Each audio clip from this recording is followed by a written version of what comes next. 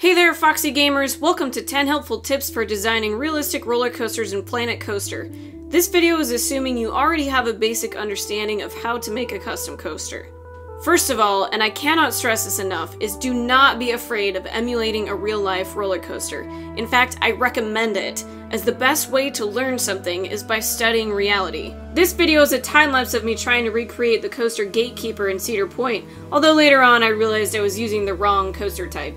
There are pretty much POV videos of every coaster out there, and along with Wikipedia stats on heights and speeds, plus various perspective photos from doing a Google search, you can find what you need to get started. The most important part about building coasters is understanding the effects of gravitational force. The vertical G is the force that pushes people down into their seats. You can have around 4 to 4.5 vertical Gs before your roller coaster starts getting too intense. Lateral G is the force that throws people into the side of their train cars. This is much less comfortable and you should try to keep it under 2. So how do you maintain reasonable G-force? Vertical Gs are much easier. You simply don't want to have a drastic change in up and down at very high speeds, around 70 miles per hour. Any higher than that, and it's best to allow the track to go flat for a short distance first. For lateral Gs, the most important factor is the banking and degree of turn. When making turns at high speeds, if you bank the track in the direction that the train is turning, this will push people down into their seats more than throwing them to the side. The tighter the turn, the higher the lateral G-force will be as well. The goal here is to try and create as smooth a ride as possible. If you're creating a roller coaster that doesn't have bankable turns, such as the spinning coaster, you simply don't allow as high of speeds. Airtime is another important factor for building an exciting and fun roller coaster. The best way to achieve this is by having multiple points on your coaster where the train slows down due to a hill or loop and then speeds back up again. This causes the negative and positive vertical Gs to cancel each other out to 0, giving the feeling of weightlessness. You know, that fun topsy-turvy feeling in your stomach. While airtime is great, try not to build too many loops or inversions in a row, otherwise your coaster will have a very high nausea rating. Any more than 3 and you'll be guaranteed to having to hire more janitors to patrol the area.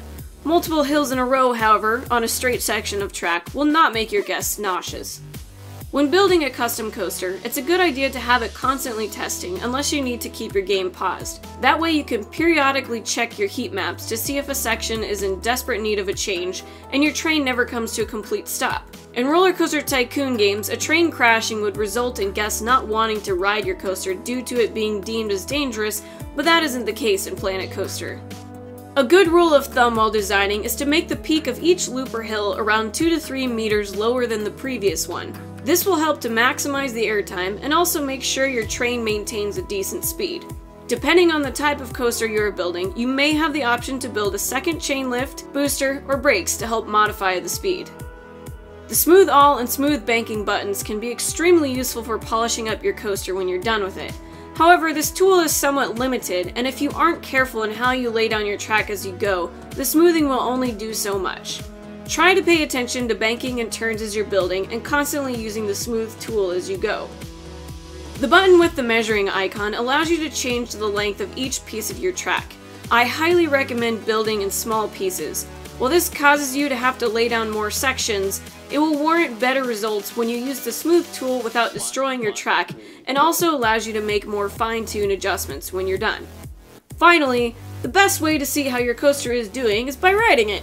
You can pretty much diagnose any problem with the available heat maps, but that's not near as fun. So there you have it. I hope these 10 tips send you on your way to becoming a pro roller coaster designer. Thanks for watching, and please like and subscribe if you found this video useful and want to see more like it. Until next time, stay foxy everyone.